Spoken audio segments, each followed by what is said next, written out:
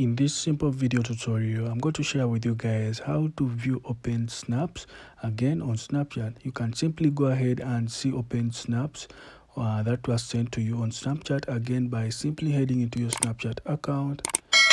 Just right here, guys, as you can see, I was sent this snap and I opened it. But if you want to go ahead and still view this snap again, you'll definitely have to head into your profile by simply tapping on your profile icon on your upper right, it's your upper left corner, just right there, and simply head into your settings. Just right here, you'll have to definitely go ahead and scroll down and tap on the second last option that's called my data, which is just right here, as you can see. And inside this option, you'll have to enter into your username or an email.